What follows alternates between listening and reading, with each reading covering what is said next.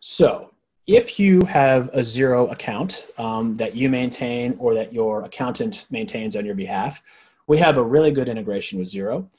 Essentially, all the buys and sells that are tracked in Sharesight and all the dividends and distributions and all the adjustments flow into the chart of accounts in Xero to be reconciled over there. So it's a really nice sort of connection between, you know, the broker feeding Sharesight information, Sharesight doing its calcs, and then on-flowing that data into Xero. So if we add a cash account, there's the Xero account option here. And so in this portfolio, just to show you, I'll go back to the integrations tab, and I'll go to Xero settings. I have connected my portfolio to a sample Xero account called Warren Buffett.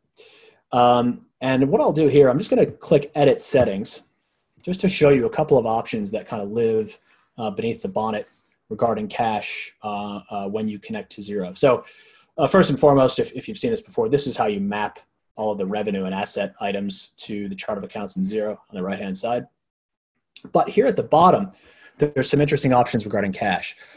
So once you've established your Sharesight account and connected it to Xero, Sharesight can then read information back from Xero.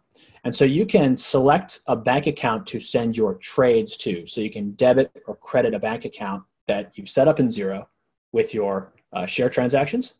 So these are all of my my sample accounts in here that I've set up in Xero. And so in this case, we'll just leave it at the everyday account.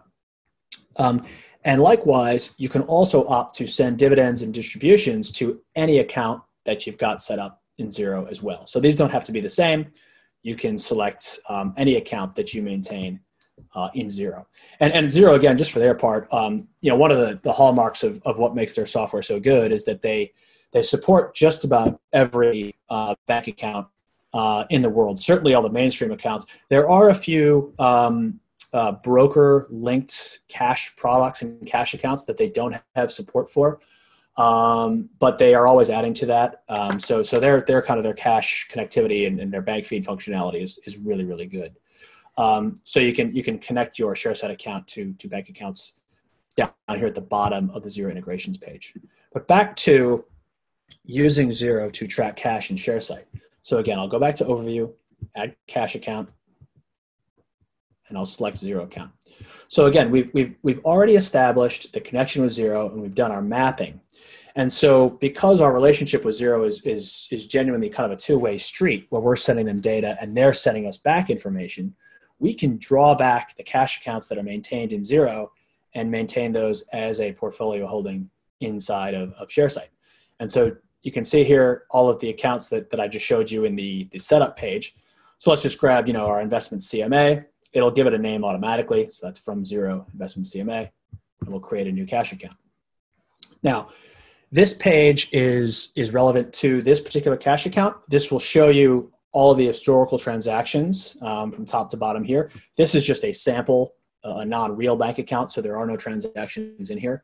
But Sharesight will pull in the history of the account transactions from Xero back into Sharesight, and it'll update itself every day, right? And you can filter these transactions and run date ranges as well. And if you go back to the overview page and I scroll down, you can now see that I have a new section in my portfolio called Cash Accounts, and I have my Xero CMA. And I have my blue Xero logo here, which indicates that the connection is active, it's secure, and it's ongoing in terms of the data transfer.